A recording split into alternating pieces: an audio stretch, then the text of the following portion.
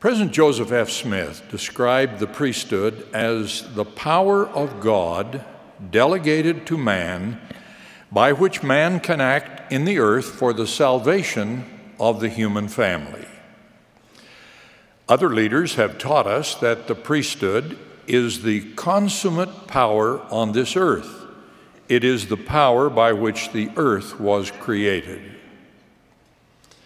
The scriptures teach that this same priesthood, which was in the beginning, shall be in the end of the world also. Thus, the priesthood is the power by which we will be resurrected and proceed to eternal life. The understanding we seek begins with an understanding of the keys of the priesthood. Priesthood keys are the authority God has given to priesthood holders to direct, control, and govern the use of his priesthood on the earth. Every act or ordinance performed in the church is done under the direct or indirect authorization of one holding the keys for that function.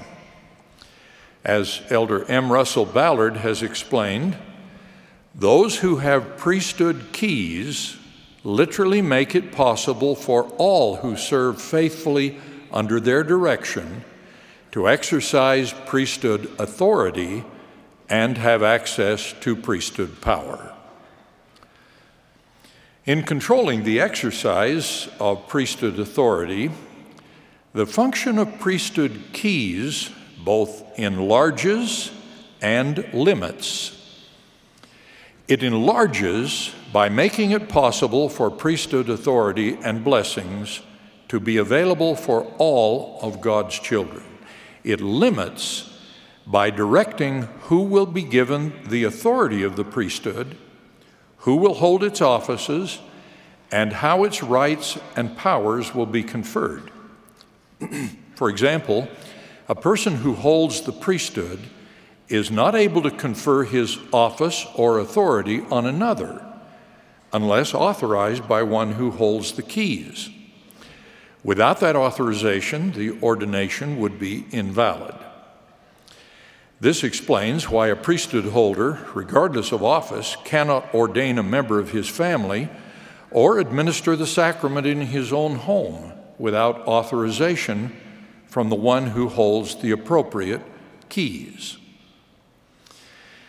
With the exception of the sacred work that sisters do in the temple under the keys held by the temple president, which I will describe hereafter, only one who holds a priesthood office can officiate in a priesthood ordinance.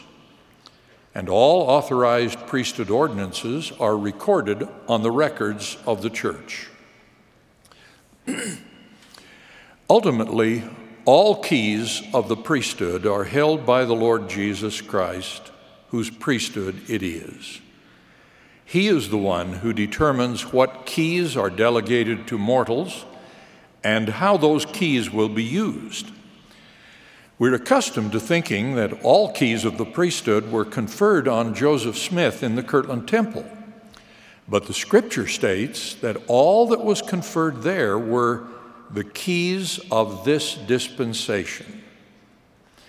At General Conference many years ago, President Spencer W. Kimball reminded us that there are other priesthood keys that have not been given to man on the earth, including the keys of creation and resurrection.